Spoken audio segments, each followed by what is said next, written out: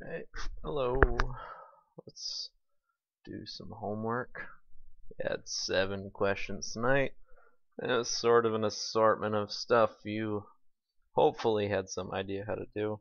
We talked about some in class. We're just going to go over a few more. So number 3 was talking about probability.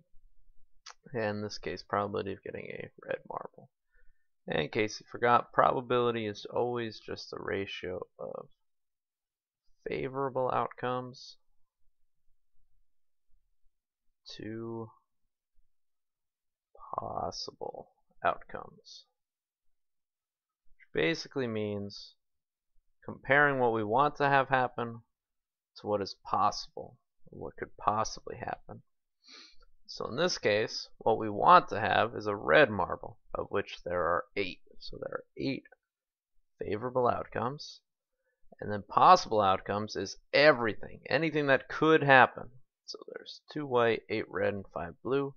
That is a total of 15 possible outcomes. And when you're writing probability, unless they talk about percents, your answer is generally going to be written in a simplified fraction, just like that.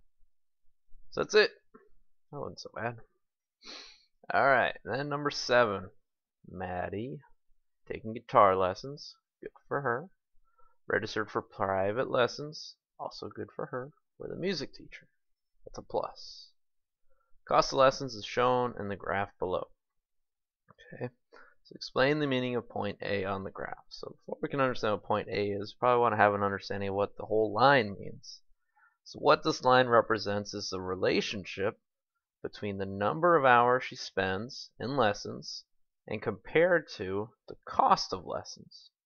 And we can see as the number of hours goes up, so does the cost. And that makes sense because the more lessons you take, the more you would have to pay. That's not cost per lesson, it's total cost overall.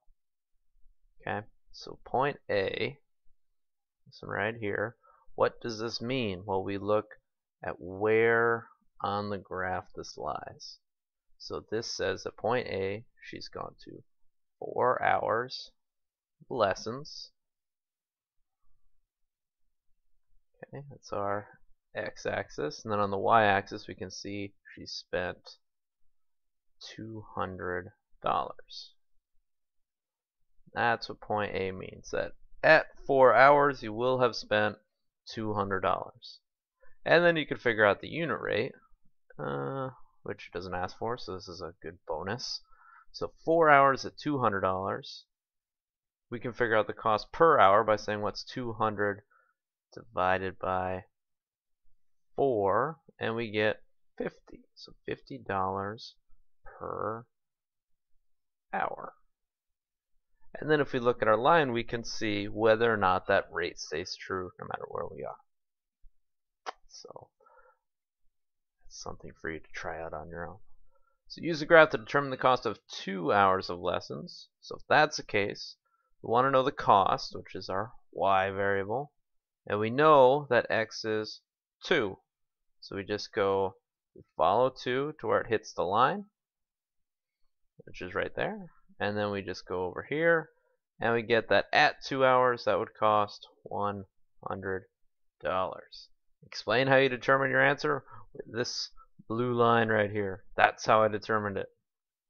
Okay, one more. Use the graph to determine how many hours of lessons Maddie received for $400. So this is the same concept as B, except now instead of knowing hours and finding cost, now we know cost and we're finding hours. So we start at $400. Again, we follow it to the line. There it is. And then we just see where that lies on our x-axis, our x-coordinate for that. And we get 8 hours. So for $400, you get 8 hours. And 400 divided by 8, guess what that gives you? Still 50 per hour.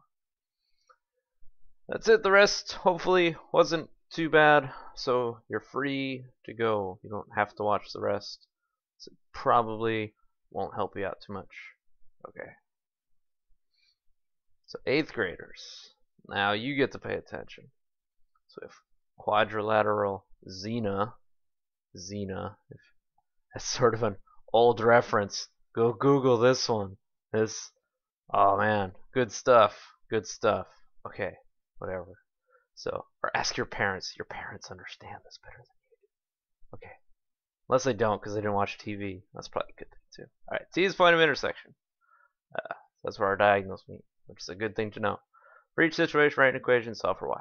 Okay, so En is this one, perfect line, and Ax, this perfect line here, and these, that's what we know. So if this is a parallelogram, we know En has to be congruent to Ax, I guess is what that said, because it's a parallelogram and opposite sides are congruent. So our equation would look like 5y plus 1 equals 8y minus 5. And then we just solve for y. So minus 5y minus 5y. We bring the constants to one side, so let's get rid of 5 plus 5. We cancel stuff out, so cancel, cancel. We get 6 equals 8 minus 5 is 3. So y is just 2. And that's A, right? Yeah, just to solve for y. So I don't really care how long En or Ax is. So that's A, that's 2. Now we go to B. So I'm gonna erase all this mess. So A and X, measure of A and X, and N X E. Okay, this isn't so bad. So this angle and this angle. So since this is a parallelogram and we have a couple of congruent triangles, I know that this angle is congruent to that angle. If you don't believe me, you can try to prove me wrong. I'm going to be over here where this works. Okay, they're congruent. Trust me. Or look at your notes. We talked about it. Or prove it. Whatever. I don't care. But they're congruent. So 3y minus 1 equals 2y plus 1. And then we just do the same thing. We just solve for y. So minus 2y, minus 2y. So let's bring the constants to the other side. Plus 1. Cancel, cancel. 3y minus 2y is just y. Oh, this is suit. Oh, so is it 2 again? Really? Really? 6, 5, 5. Yeah. So 2 and 2. So far, so good. Alright, C, ET, the extraterrestrial, and EA, it's in the game. EA, that's the whole thing. Let me make a different color here. Now you can't see the blue anymore, whatever. So that's our numbers. So we can say, since it's a parallelogram, then these diagonals bisect each other, right? Which means that ET and AT are the same, or that EA is just equal to 2 times ET, right? And we know EY or EA is 3y minus 10, and 2 times y minus 1. So we get an extra step. We get to distribute. 2 minus 10. 2 times y is 2y. 2 times negative 1 is negative 2. These numbers are super easy because I'm a nice person. Do that. Bring your 10s to the other side. If you don't remember how to do this, watch it very slowly or look at your notes. It's always a good idea. 3y minus 2y is just y. Negative 2 plus 10, that's 8. We try to see if that works. 24, 14, 16, 14. Yeah, that works. Cool beans. Alright, one more. So far, so good. So 2, 2, 8. So main, A-N-E, and N-E-X. Alright, that's a good one.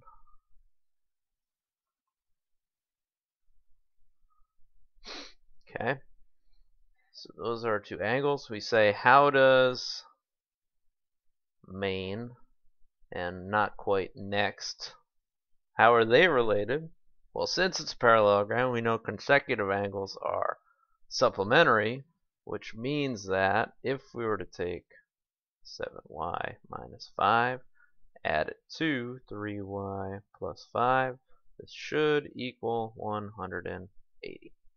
Or we can even write it out for feeling fancy. Main plus min(x) equals 180. And then one more time we just solve for y. So we can combine our like terms here. This is, oh man, these are super easy. This isn't even fun. I mean, it's a little fun, but it's not. Negative 5 plus 5, that just cancels. So it's just 10y equals 180, which is not a challenge. So y is just 18. And then you're done. That wasn't so bad, right? Happy faces all around. Alright, number 5. I apologize for this grid. The smartboard has no good grids, and the internet too is lacking in good grids, so we have this blue and red nonsense, but that's okay. So number 5 says M is the fourth vertex of a parallelogram. Coordinates of the other three are these. And M can be anything except which. Alright, so let's do this nice and easy. Let's just plot in purple our three coordinates. So 6, 4. So we go right 6, up 4. And then 8, 1. So 5, 6, 7, 8, 1, 2, 0. Okay, that was fun. So now we just plot our other 4 points. So let's go backwards. Let's hope it's D. So D says 0, 3. So if we look at this, does this look like it could be a parallelogram? And we can look at slopes. We can say this one goes left 2, up 3. This one goes left 2, up 3. Yeah, this one's looking pretty parallelogram-y. Okay. Alright, let's try C. 4, negative 3. So 1, 2, 3, 4. 1, 2, 3. Alright. This one also looks pretty parallelogram-y. We would go, let's see, down 3, right 2. Down 3, right 2. It's the same thing. It's just on the other side. So this one looks pretty good. Alright, let's try 12, 5. What color we want? Let's go with whatever this is. 12, 5. So 5, 10, 12, 5. That's different. But okay, so now we look at from here to here. This goes over 1, 2, 3, 4, 5, 6, and then up 1. This goes 6 and up 1. Those slopes look pretty good. That's looking pretty parallelogram-ish. And so let's try A. Let's see, 6, negative 2. Oh, yeah, this one. This one doesn't look good. No, not even a little. This one, this is over 2, up 3, which means this would have to be up 2 and over 3, and it's not there, which means this is not a parallelogram. And if you want to say that I didn't really check these all the way, and I said they just looks like a parallelogram, and then you're like, but you said never trust a picture. Okay, this is not a picture.